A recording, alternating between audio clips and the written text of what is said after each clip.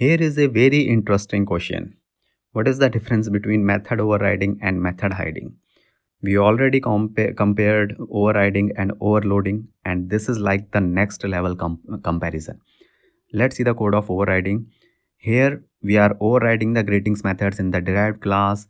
Now when we create the object of the derived class, then derived class method will be called, right?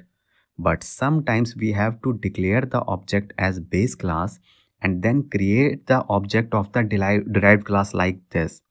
For example, let me tell you a scenario. Suppose we have one base class and 10 derived class. Okay, then we will just declare the obj derived variable as a base class, and then we will write the condition like, if this condition is true, obj derived equal to new derived class 1.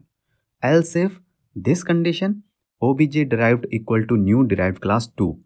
So similarly, like so on and so on. So in those kind of scenarios, if you will call this greetings method, then it will call derived class method, because this is expected from overriding, right? This is overriding to override the base class method. Now what is method hiding?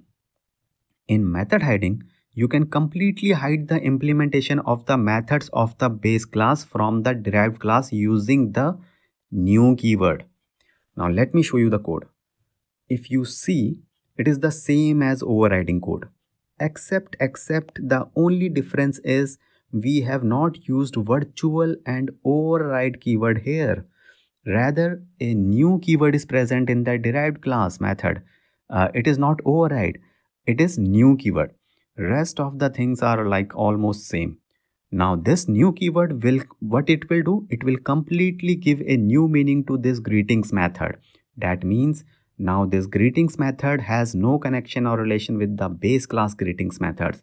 In other words, in overriding you are overriding the method, but here in method hiding you are completely redefining the method.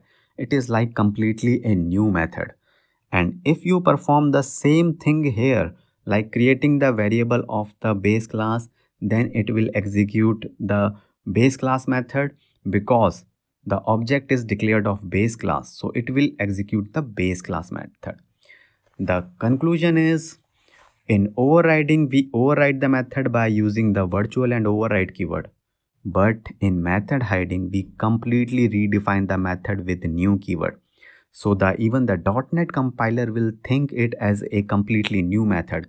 It will not think that it is an overridden version of the base class method. Got it?